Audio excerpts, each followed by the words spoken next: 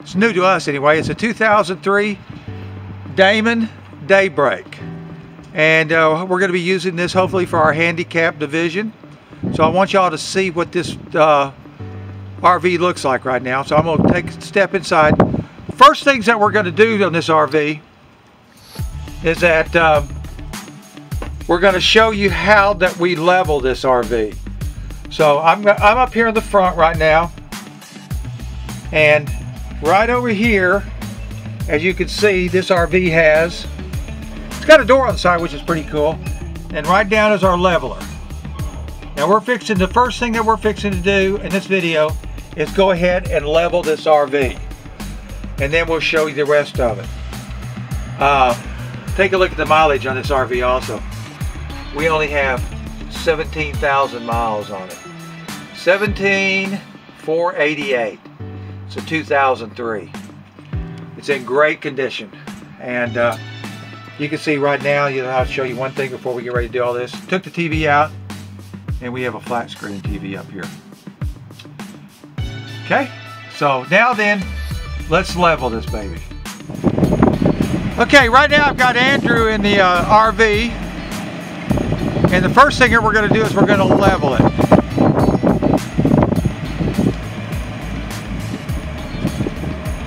In case you're a newbie and you've never seen this done before, this might help you out right now. Now I want you to listen to what's going on. I'm going to try to get here so you can see this. You've got the level that just came down on the one side, and now this is the passenger side, and now this level is coming down. Now we've got the two levels in the front, and now then if you go back here, and I hope you can see this because I can't see it, there goes the level down in the back. So that one's now down. Come to hear it. And right now Andrew's pointing down to it, and you can look at it right here. Here are the levelers. And right now what we're doing is we're looking at that little bubble, and you can see that little bubble right now is in the center, and we've got our lights on showing everything that's going on here. So right now, according to the level, this RV has got all 4 jacks down. As you can see, all the red lights, all 4 jacks are down, extenders on, and we're level. Now we're going to go inside and shoot the RV. Here we are again. We're going to go ahead and take the slide out. Now watch the Paris sign right there, because you can see the Paris sign gradually is going out.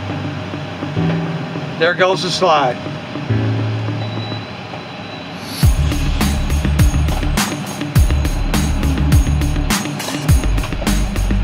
Again, if I don't know what I did on the first one, but we didn't.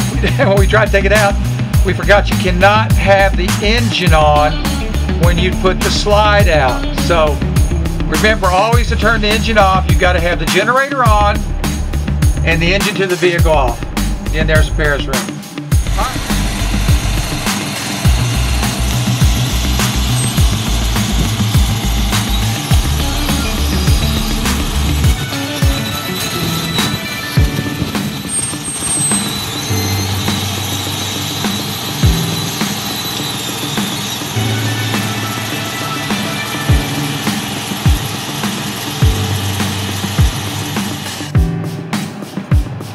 So watch it come back in.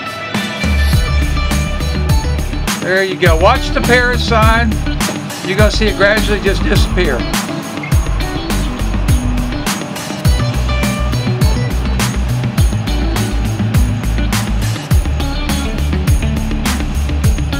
There we go. Thank y'all for watching the video. And give us a call up at Dynasty.